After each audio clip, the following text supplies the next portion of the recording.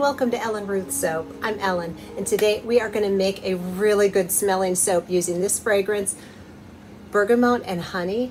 Oh man, this smells delightful. This is from Nurture Soap, and I've soaped with this before. It soaps really well. It smells fantastic.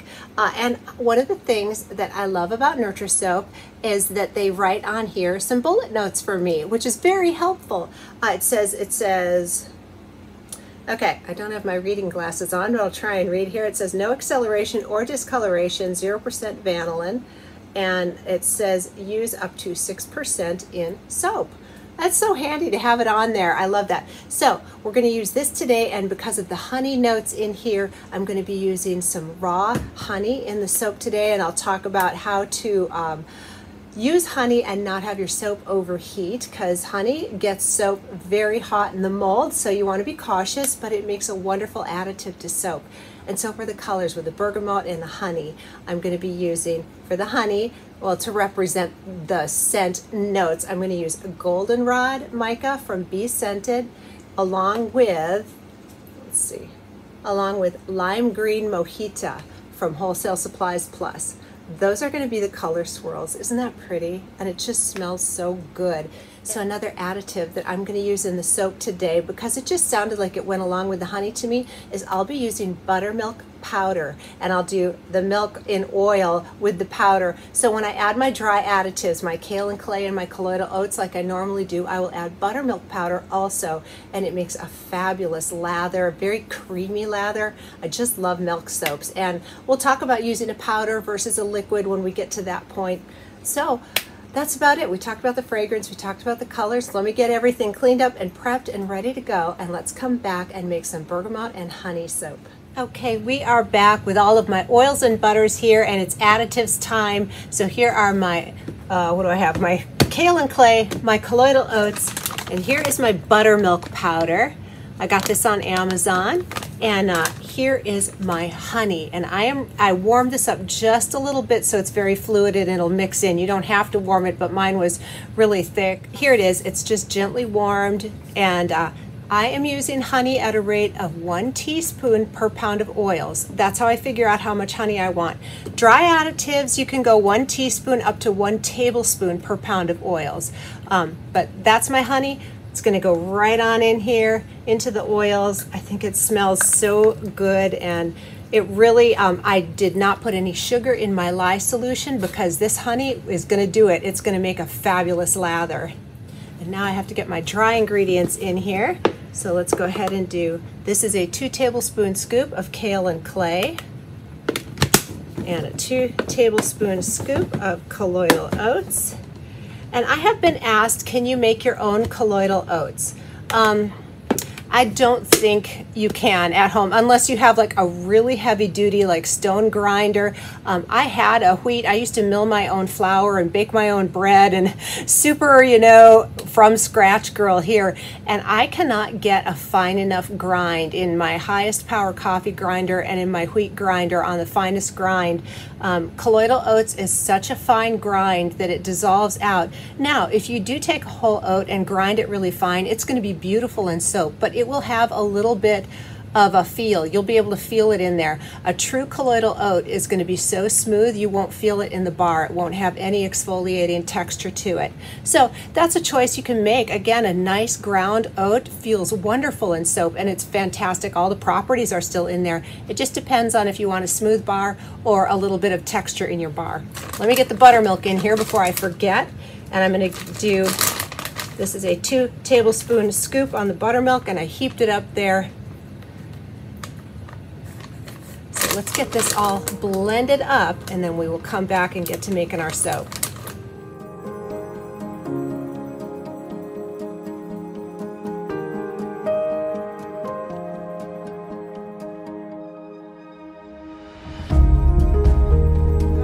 Are back, and here is my lye water, and I did not put sugar in here again. I do have tussa silk fibers and some sodium lactate. That's what's going on. in this little pot, and I do have the fragrance already in here. I have my colors are pre-dispersed in a little bit of distilled water ready to go, and I think today I'm going to do a drop swirl. I was thinking about running my hanger through, and I think I'm just going to do a drop swirl, and let's see what kind of a design we can get just by pouring the different colors into the mold. So one of the things, so the honey is already in here. I'm soaping very cool. These are, my studio right now is about 65 degrees. These oils are about 70. These are about 75 to 80 degrees. This lye solution. So I'm soaping cool. And then after, you know, of course, after this mixes together with the milk solids in there with the buttermilk and the honey, it's going to heat up. So what I'm going to do is I will leave my mold uncovered, and I will just come down and keep an eye on it. Every couple of hours I'll take a peek. If I notice it starting to crack at all on the top or any swelling, it starts, when a soap overheats, it kind of swells up in the middle. If I see any indication of that, I'm going to pop this right in the refrigerator. I don't think I will. My studio is pretty cool, but it's just good to keep an eye on it when you're dealing with especially honey in a soap. So all that being said, let's get to it. I'm going to add the lye water in here to the oils. I'm going to get it up to a nice emulsion, and we'll split off for our colors and hopefully get a really beautiful drop swirl today.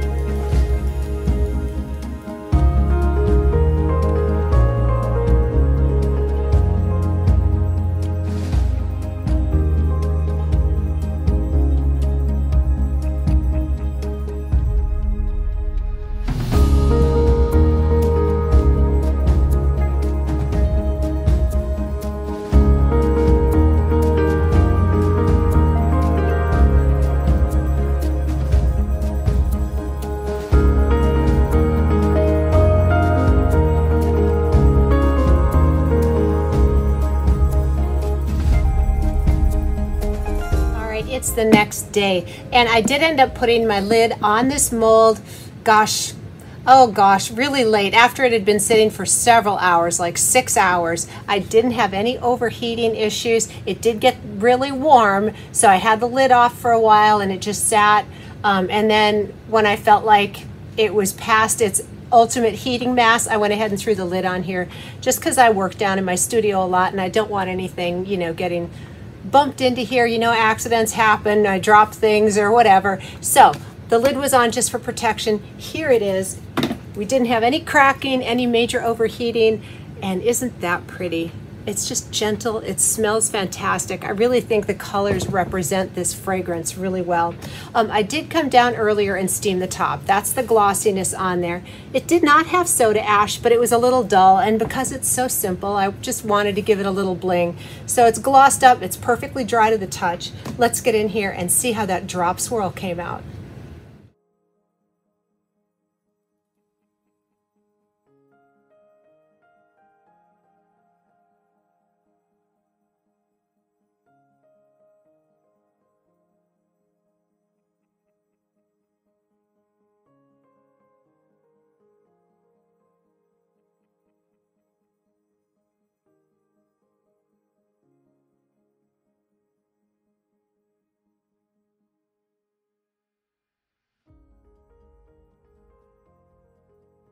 All right, we are back with the lovely Olga and a very interesting phenomenon. So this right here, you're seeing those dots, that is honey, or scorched honey, or it heated honey. And I think these colors are going to lighten up more to the top colors, but look at the bottom.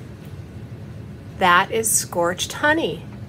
Now this was very fluid when I poured it. So I have a feeling that some of the honey sank to the bottom, and this did get very hot in the mold, and look what happened.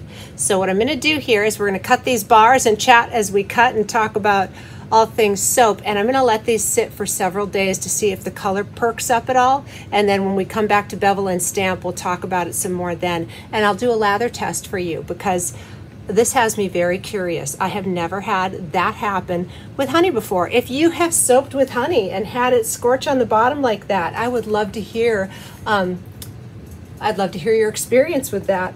I think this soap is still going to be fine, and I'm curious to see if it bounces back in the colors, but only time will tell. For now, let's get in here, and you can just barely see the different colors, the yellow. So I'm hoping, see how the top is a little bit brighter? I'm hoping that as this is, you know, exposed to air and oxidizes, that it's gonna lighten up like the side there. Only time will tell. I'll tell you what though, it sure does smell good. So my cautionary tale on this soap would be that I poured a little too early. I should have gotten a thicker trace, and I have no idea if that would have happened or not. That is very curious to me. You know, we will definitely be coming back in a couple days. And normally I just fast forward through the beveling and all of that, but I will talk through it, and as we discover if anything changes over the next few days, and we're going to do a lather test. I want to see how that feels. It doesn't feel, you know, sticky or sugary or anything, but you know, that's not very pleasing to the eye. Goodness, only time will tell. Mysteries of soap making. Yeah, there we go. That is a little spot of honey that got caramelized. Now it doesn't feel, you know, it's just a discoloration there, but yeah, that honey did not want to blend in, I guess. And I have worked with honey before, and I've never had this happen. Very curious. All right, let's get into the next loaf here, the center loaf. I do like the top. Yeah, this is interesting. You know, it's one of the joys and adventures of soap making. Every once in a while, you get a very interesting loaf, and I would definitely say this is one of them. Huh. Interesting. So would I call this soap a fail? That's the question. Well, the verdict is still out. Right now, though, I'm leaning towards this batch being a fail, and although it's probably great soap, this will probably be for friends and family. But we'll see in a few days, but that is what I'm edging at right now. Very rarely have I had a fail, and this one might be it. We'll see. I think it's, it keeps you humble, right? It's because I make goat milk, oats, and honey with raw honey. Like every couple of months I'm restocking that, and I've used, this is the same jar of honey that I just used to make my goat milk, oats, and honey, and I did not have this issue. So, curiouser and curiouser. And you know, unless these colors brighten up, they're just not that pretty. The top is pretty, they smell great, but that's not very good looking right there. All right, let's get into the last loaf. This is the outside. That's the colors facing the out, and there's the inside. So I'm hoping the inside brightens up. But all that being said, how about you all? Have you had a soapy fail, or a soap do something completely unexpected? I'd love to hear about it if you've had this experience. So again, there's the outside and there's the inside. Oh, those soap tops are cute though. Darn it all. Oh, keeps you humble, keeps you humble. Anyway, I'm just going to get this set over here on my little rack, and we will be back in a few days to see what, if anything has happened with these, and give it a lather test, and I will make the call if this is a total fail or not. We shall see. All right, we are back. It has been several days, and they lightened up a little. So there's the outside. They've lightened up a little, but the honey is still on the bottom. There's spots all over the bars. These just did not turn out very appealing looking. So these are going to be friends and family bars. I'll use this soap. It smells fantastic, and it's really strange to me. I have used this fragrance before, so I'm not going to blame the fragrance. I think this was somehow I messed it up. I did some research on honey in soaps, and a lot of people like to dissolve honey in hot lye water when they do that, so that it's completely dissolved, and that is how they add honey. Some people add it after trace. So a couple people, you know, I was researching different problems with adding honey to soaps, and it's not uncommon to have honey spots and separation. It does happen to people. I've never had it happen to me before. It's not a lot of fun, because, you know, that's just not appealing looking. But, oh, and you can see like the honey dots on there where it just separated. So blend really well. And so what I plan on doing next time I do a honey soap is I am going to try dissolving it in warm water and then cooling the water and making my lye solution with honey water instead of sugar water. And we'll give it a try that way. I'm not giving up on honey. It's a great soap additive, and I've never had this happen before, but there it is. They're not very pretty. So I'm going to go ahead and bevel and stamp these, and I will do a lather test after that. But here is I put all my shavings in this big bucket, because after I get done beveling these and a couple other batches, I'm going to be making a rebatch video because I got a lot of shavings here. So let's get these beveled and stamped, and then we'll get to the lather test.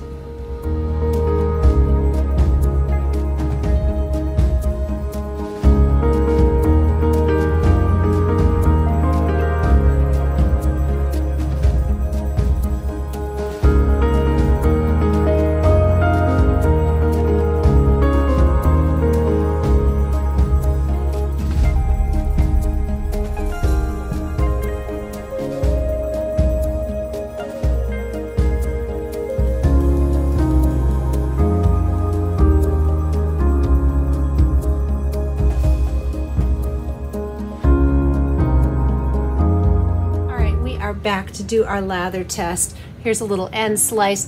I mean, they're not bad looking, and if I don't feel any tacky honey feel in the lather and stuff, I am definitely going to share these with friends and family. But another thing you could do with these is, you saw my soap scrap bucket, you could just shave these up into shreds and rebatch.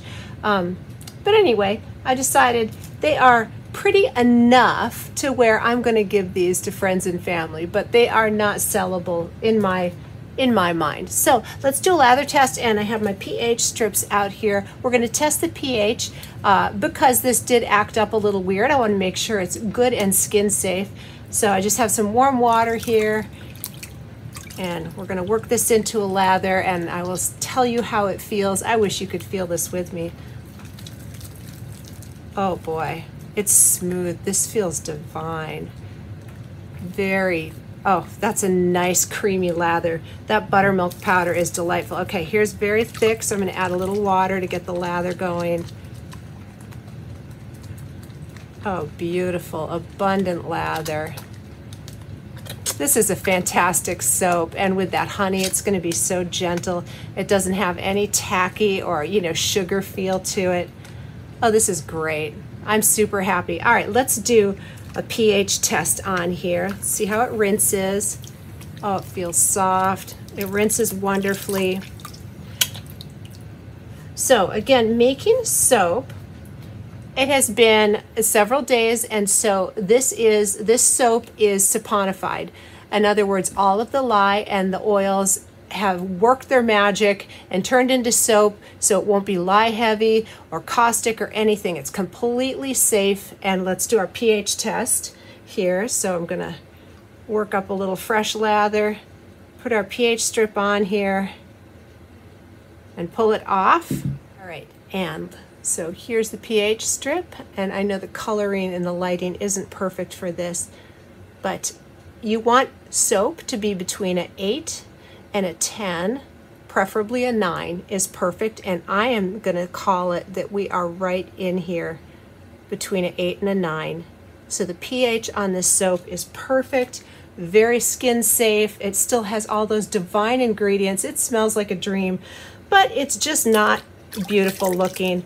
So there it is. Anyway, back to, so obviously this soap is a good pH, very skin safe, but it hasn't finished curing. And curing is when the excess water has fully evaporated out, and it makes your bar longer lasting, it's harder. Some people will say it's gentler. I don't know. I think at this point, several days out from making, it's very gentle. I mean, you saw the pH strip. That is exactly what a soap should be. So the cure time is the excess water evaporating and making a good, hard, long-lasting bar. And so I'm going to go ahead and give these a full cure time before I wrap them up for my family and ship them out. I think my kids will love this. Oh, I can't stop lathering. This feels so nice. This is a really good lather. Boy, I wish these had come out a little more aesthetically pretty, because this is beautiful. Look at that beautiful thick lather. It feels wonderful. Anyway, you win some, you lose some. This was an interesting video. You know, I have to be honest with you all.